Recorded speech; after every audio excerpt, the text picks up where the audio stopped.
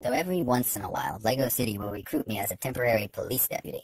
One day when I was off duty and was going to meet the Scarecrow at Wendy's for lunch, I was parking my cruiser when this guy accidentally hit me. He was very apologetic and wanted forgiveness for him not paying attention.